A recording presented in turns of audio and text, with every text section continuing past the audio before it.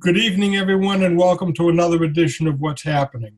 I'm Elliot Margolis, your host, with my co-host, Gail Burke, and our guest today is Chris Westrate from New Hope Courses.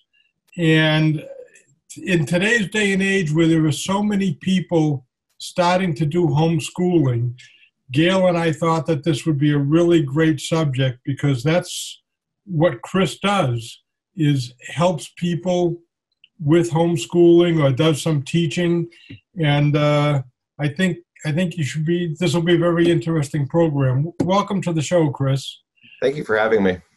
Why don't you first of all just describe New Hope Courses, what you do and why you do it? New Hope Courses is here to offer supplemental courses for home educating families. And so if you think about taking on the full education of your child, there are going to be some subjects that you're going to feel comfortable with and do very well, and others that you'll need some help with. And there are a variety of ways to get that help. But what my organization does is essentially to offer those courses kind of in the university model where they can choose the courses that they need and come and work with other groups of kids and mentors who are outside of the home who are professionals in their field. So it gives parents, again, that choice to decide which pieces of their education they want to delegate to somebody else. So we in a way, we're a broker between the parents, families, and the educators that we hire. And what kind of courses do you teach? I mean, like there's some people might not feel good at math. Some might not feel capable to teach French, for argument's sake. We teach all of the main subjects across the curricula. There are some areas where we're just not able to go. We teach Spanish, not French, for instance, but we have taught Latin. We can basically give you your core curriculum for middle and high school. So the parents get to choose whatever they want as a supplement to what they're doing. That's right. Now, do the students come to you? Do you do it online? We meet in the middle of Oxford, and students come to us for the courses that they signed up for. They'll often stay for lunch and have social time together and study hall. Sometimes study hall, of course, turns into time with friends, which we think is great. But yeah, they come to the central the central location to take their courses. Okay. And how have you been doing during this COVID problem? Have you been able to remain open, or were you forced to close down for a while? It's been a real challenge. We were forced to close down with everyone else last year in March. And we were able, but though we didn't miss a class, we immediately jumped to Zoom and were able to continue throughout the year. This year we have mostly been on site. We did have a couple of months when the numbers were very high and we had to go offline for a little while, or I should say online. But we're back, and we are now in the next week going to fully open so that everyone who wants to be can be on site. Very good. All right. Now, why do people homeschool? That's such a great question. And I think there are probably 1,000 answers. So I tend to think that all of the answers are under the umbrella of parents, for whatever reason, at a particular time, believing that it's important that they begin to make the decisions about their kids' education at that time. And so we have folks who have homeschooled since the kids were very young, and they're graduating their kids out of their home academies. We have folks who come in for a year because they need a year off. Some folks take middle school off and do homeschooling and then go back to the public or private high school. So there really are a lot of reasons why parents do that, but they all fall under the umbrella that they feel that now is the time when something has to be different. They're going to choose this unconventional approach for the sake of their kids' well-being at that time. And so, of course, there are academic reasons. Some students flourish in an environment like a traditional high school. Some kids don't. Some kids who have certain learning challenges find that they do better in a smaller setting. And ironically, even without a lot of the support that they would get in another setting, they've chosen to homeschool for those reasons, that they feel that their child is going to be able to progress better in this environment. Families have chosen to homeschool to have more time together and to be more a part of their children's upbringing. It's a lot of hours at the school during the day. And so some families are choosing to homeschool to be closer together. So it really is a variety of things. We've had students who were very talented in dance or music, and they practice 6 hours a day. And of course, if you're doing that, you can't go to a traditional schooling setting to make that happen. You have to be able to do schooling in a different way so that the thing that you love the most and have been truly gifted in is the thing that you can spend most of your time on. Now, I know Massachusetts is one of the strictest states as far as the requirements for homeschoolers. I think sometimes that discourages parents from jumping in because it's a real commitment. But if you have students that are particularly talented in, as you said, dance, how do they manage to fit the requirements academically into their schedule? Well, for instance, for our dancers, they tend to dance during the day, and so they end up doing their work in the evening. So it's sort of flipping the school in the morning, sports in the afternoon for some families. The thing about homeschooling is you can homeschool anytime, and so parents find strange times of day and sometimes weekends to make sure that the work is getting done to make room for those other things that are so important to the kids or to the family. I would say that most homeschoolers tend to do most of the core work during the Monday through Friday times, and they like to give their kids time in the afternoon, time in the evening to socialize and get out of the house and get away from the books for a little while. One of the things that we find is that when we work hard in a concerted way at the core work with homeschooling, there's actually more leisure time. There's more time to do other very important things for their general well-being. So that's exciting to see too, that it's not school all the time. Right, now, somebody decides, okay, I want my kids to be homeschooled, but the parents don't know how to do that. Do you teach parents or advise parents on how to homeschool their kids? We don't do that officially, but we do put parents in touch with parents. So if someone comes to us saying, I'm brand new to this, I'm not sure how to do it, we will put them in touch with a veteran homeschool parent that can help them. And again, it's not one size fits all, but that person can give them the first steps. I mean, I think, in dealing with the decision to transition into homeschooling, a number of parts of your life have to change. And so having somebody guiding you along the way it has been very helpful. And so what we try to do is to give them a person who's done this for a while and feels comfortable with it and can answer initial questions. Now, I did some research on homeschooling a few years ago, and I found it, number one, very difficult to find homeschoolers. And number two, they were somewhat reluctant to talk about what they were doing. I understand some of it, but do you think that has changed over the past few years? Are they more willing to not just fly underneath the radar, but to be more public about it? I think so. Homeschooling has grown over the last 10 years considerably. Mhm. And like I said, the demographic has changed somewhat, where you have folks from really all corners attempting this. I think because it's become mainstream, or more mainstream, especially this last year, because so many folks were homeschooling, even if they were distance learning with the school. The parents were on site, with their kids at their computers a lot of times.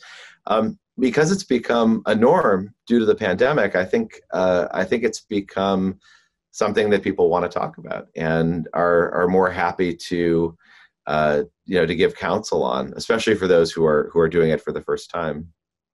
I think too, it especially this year, the number of homeschoolers has increased dramatically. I don't know if that will remain the case over the next couple of years. We definitely at New Hope had a couple of folks come and then make the choice to go back to the school when it opened up again. But we've had some come for the first time and stay and consider homeschooling going forward. So it will be really interesting to see what piece of the pie of the education sector homeschooling will be in the next 5 or 10 years. It's anybody's guess, like so many things in culture right now after the pandemic. Now, just out of curiosity, how do your kids do in, say, the SATs versus just not going to see you at all and not homeschooling?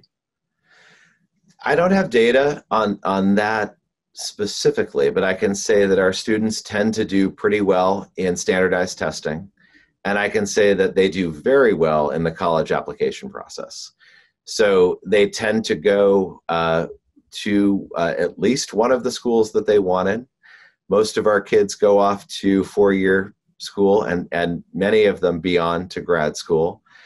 So but as far as the standardized testing piece, they do well enough to achieve the success at the admissions process. So I feel good about that. As far as homeschoolers who don't use an organization like ours, as compared to those who do, I'm just not sure what that data would look like. How long have you been doing this?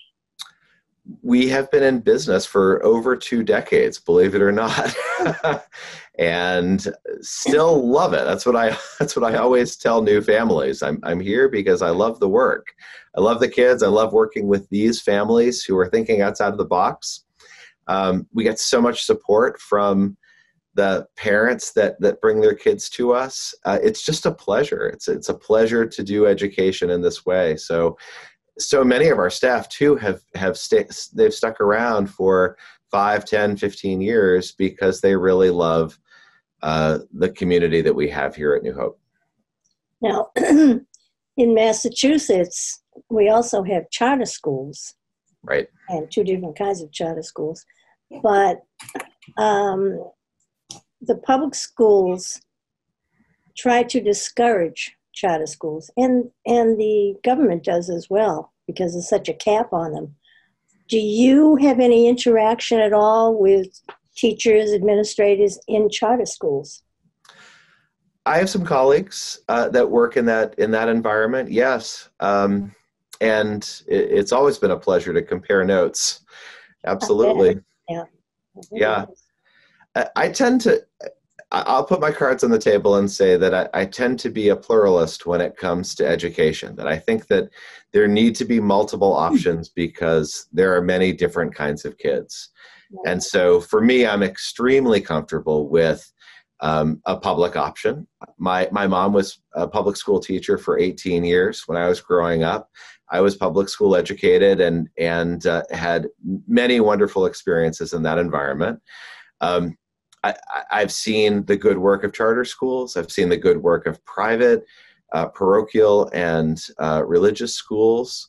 I've seen the good work of homeschooling families, co-ops, organizations like mine. I think we all have the same goal. We want these kids to be well educated, but to grow into people who are concerned for others and care about others' well-being. And so I've seen kids flourish in a variety of environments where those things happen, where those goals are met. But I do think that there are times when one sector isn't doing it as well. And in those moments, I think parents look around at other options. Fortunately, want the best for their kids. They have choices, which is wonderful. Yes. Now, you don't do elementary school. That's right. We do some workshops for elementary school kids, but they're mostly enrichment based, and it's really the younger siblings who come along and can do something at New Hope, but it's not the full curriculum. Yeah. Do you expect there will be more getting into the elementary grades in the future? I do. I think that if homeschooling continues to grow or even plateaus at the high levels of the pandemic or close to it, I think there will be a need for that. Especially given that, 30 years ago, it was more likely that one parent would be home. Right. And so nowadays, with the two-income economy, we have more often two parents working to both work and homeschool. And maybe someone is half-time, but half-time plus homeschool is a huge job. So I think that as those realities continue, I think there will be a need for some supplemental work in elementary outside of the home as well. Mm-hmm. Do you teach towards MCAS and STEM? We don't teach towards those standards, though we seek to meet or exceed the guidelines for Massachusetts. So we do want to compare ourselves against the expectations of the public schools, and we like to exceed the expectations. So that's our goal. Yeah. Well, now that the MCAS have now been put on pause for who knows how long, do you conduct your own testing? We don't.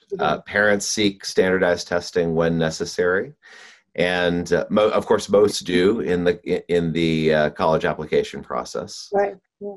Because they need outside affirmation that all that they say in the transcript is true and correct. It needs to be substantiated.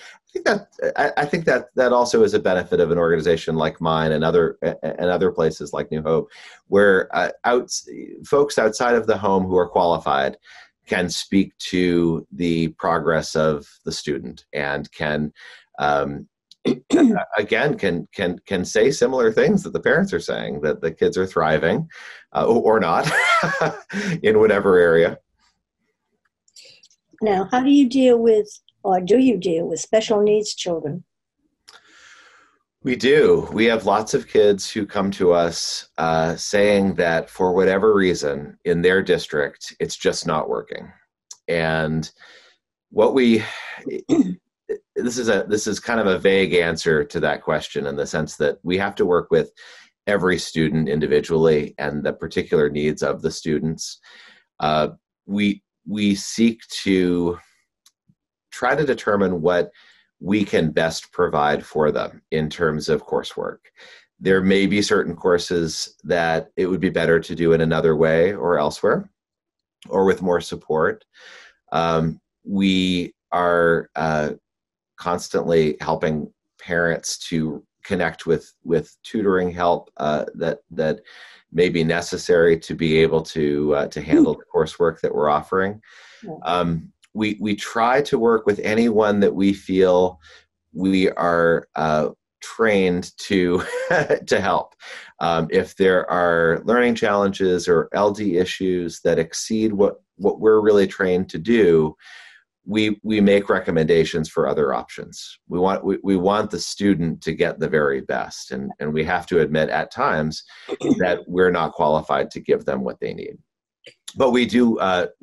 We review IEPs. We work with parents on scaffolding and various ways to support the work at home. We care about each kid. And so we try to take each student, you know, as he or she comes, and to meet the needs that are presented. What towns are some of your students from? Like, we're in Beverly right now. Do you have any Beverly kids? We do have students from Beverly, absolutely. All of the North Shore towns have sent kids to us, but we also have gone up to Kittery, Maine, and down to Billerica, and over to Douglas and Sterling. So we have Really? Central Mass students who come, yeah, and they drive an hour and 20 minutes to get to us sometimes. It's really impressive. So we draw widely, but we do concentrate on the North Shore. Now, where is your campus located, Chris? In Boxford, Massachusetts, center of town. Yeah. Is it a Right off of 495, so it's really pretty easy to get to. And off of 95. So it's, yes, you can kind of go back roads through 495, or you can just, it's a mile away from the highway on 95. It's very nice. And how many students do you have at this point? We have gone from 100 to 110 students off and on for the last 5 years.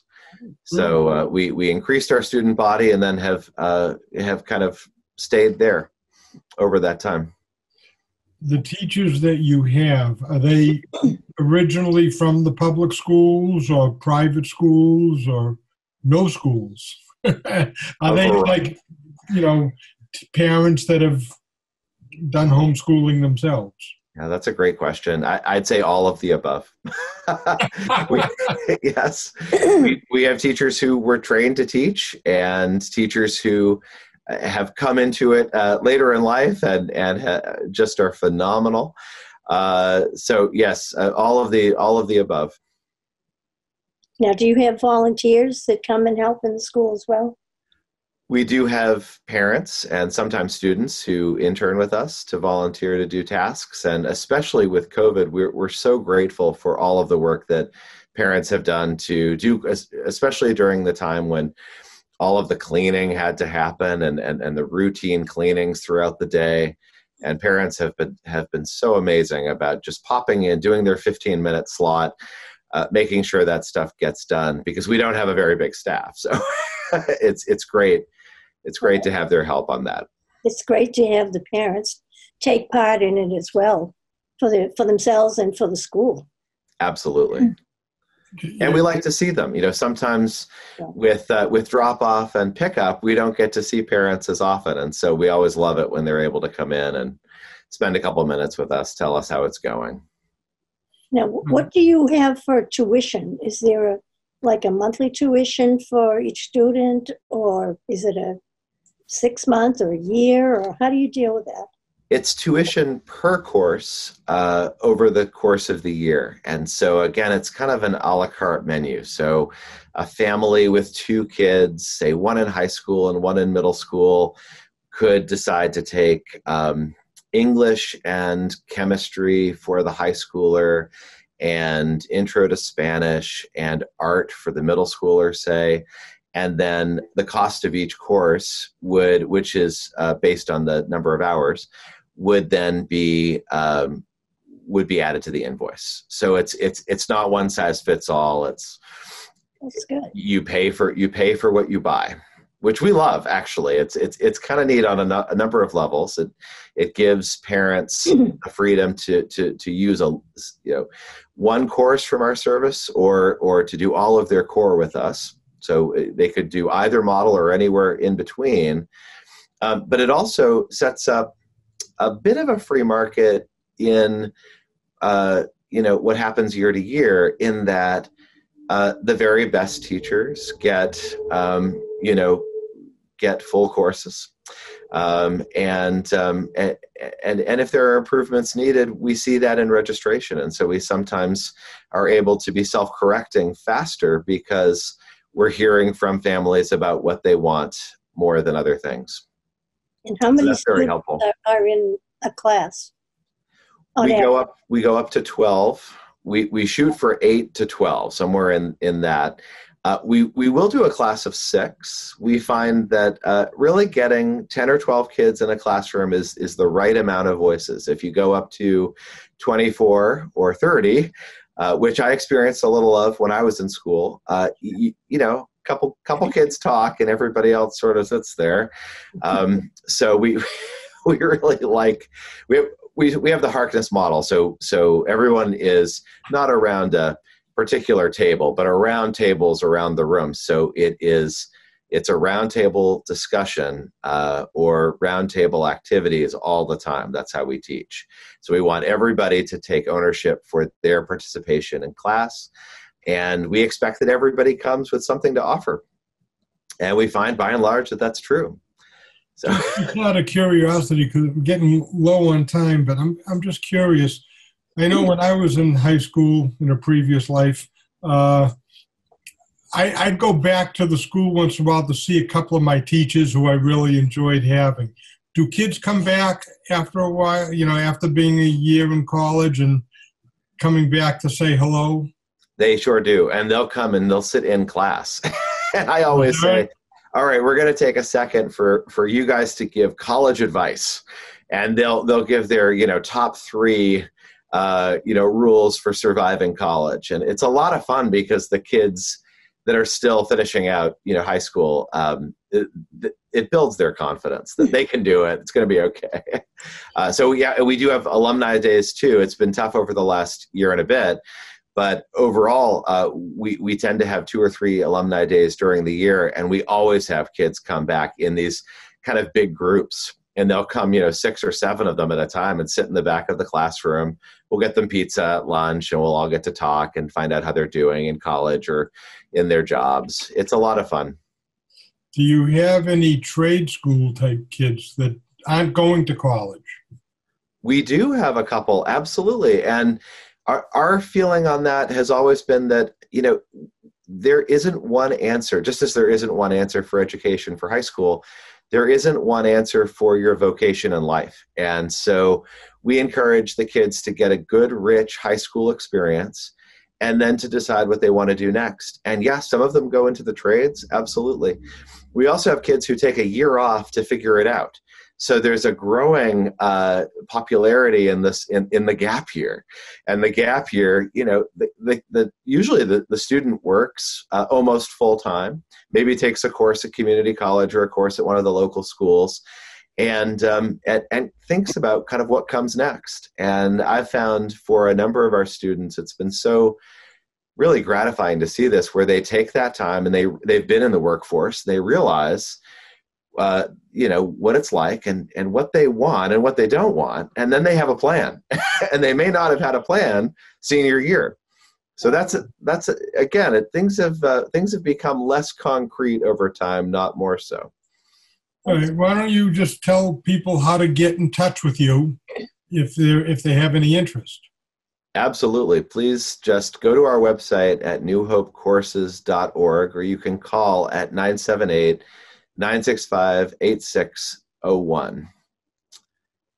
Okay, so newhopecourses.org. That's the key. Okay, great. Well, Chris, we appreciate you being on the show. This was fascinating interview, learning all this stuff, and I hope it benefits the people who are watching, because it seems to be the thing to do now for whatever reason. So thank you for coming, and appreciate your time. And we hope Thank you both. I'm very grateful. We'll invite you back on again. We'll hope you will come. I'm glad to come again. Thank you. Good. Thank you.